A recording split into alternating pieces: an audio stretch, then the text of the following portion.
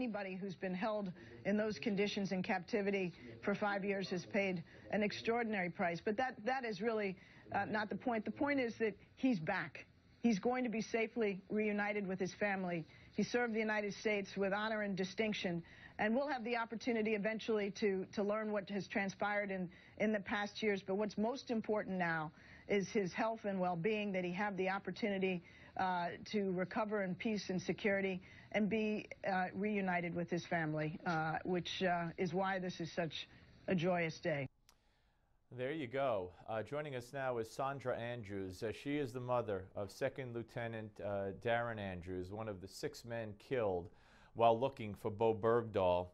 He was 34 years old at the time and died on Sondra's 41st wedding anniversary, ironically and sadly enough. Sondra, welcome, and let me just say to you on the air what I said to you off the air.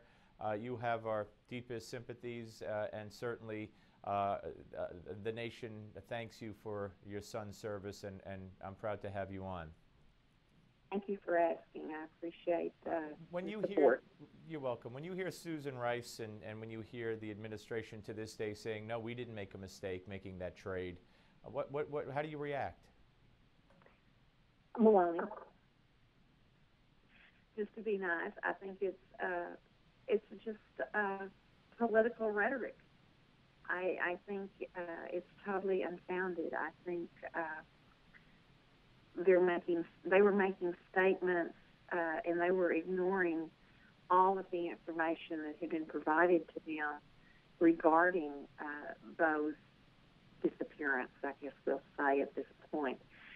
But the military was on board and knew immediately that he had left his duty station, that he had made the decision. They knew he had sent things home to his parents in Idaho. They had the information that he had contacted his father, that he was unhappy, and his dad had told him, follow your conscience. Right, do what you, right. So they knew all this. So what is the motivation for Barack Obama not only to make this trade and pursue this, but to invite the parents and celebrate them and the son and the release in the Rose Garden? What do you think is the reason? Well, I just was in disbelief. I just could not understand. I just couldn't. There's really no words to adequately describe the way we felt, that there were so many families that had lost sons and daughters honorably, and they chose this person to highlight. Now, your son had told you, Sondra, that they were looking for Bowe Bergdahl, for this guy, as he put it, I think that walked off the base, correct? Right. He never used his name. Right. He didn't use his name. He just said they were looking for a soldier that had walked off, and he was being very discreet. I think he was very frustrated.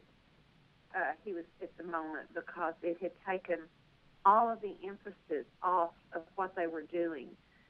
They were going to be preparing to move their location, which I didn't know that, but I was told later by some of the men, since we've visited so often. So it just superseded everything else, and it should be pointed out your son threw himself on top of 2 other soldiers and took an RPG, a direct hit, and died a hero, and was rewarded with, was it the Silver Star? Yes, sir, it was. Yeah, posthumously, of course, and that should be noted. Let me just ask you this, Sondra, because just when you think it can't get worse with this administration, it will, and it does. What if he's, what if he cops a plea and gets no jail time, or what if he is convicted and he's in jail, and Obama on the way out gives him a pardon? Would that surprise you? No, it would just destroy all of my confidence that what hangs on for our president. There's as much as has happened, as many things that I feel were not good decisions, I still have a glimmer that he's going to make some right decisions. He just has to. But if he were to do that, I think that would just be the end for me. And I don't believe it would only be me. I think most families that have any connection with the military would feel the same way. Sondra, God bless you. And as I mentioned, I don't know if I mentioned on the air, your husband's going through some tough times health-wise. Stay strong, and anytime you want to, and we'll be in touch with you anytime you want to come on and use our show to give your feelings and express yourself, please feel free. May I make one little... Yeah, quickly. Yes, please. Please. Yes. We are hosting a benefit May the 24th and 25th. It's a golf tournament in Cameron, Texas, and it benefits the scholarship that we have in Darryn's And name. how can people find out more about that? They can go to DarrynAndrewsMemorial.org. Okay, DarrynAndrewsMemorial.org, and it's DARRYN. Thank you, Sondra. Thank you very much. We're coming back, folks. Don't go away.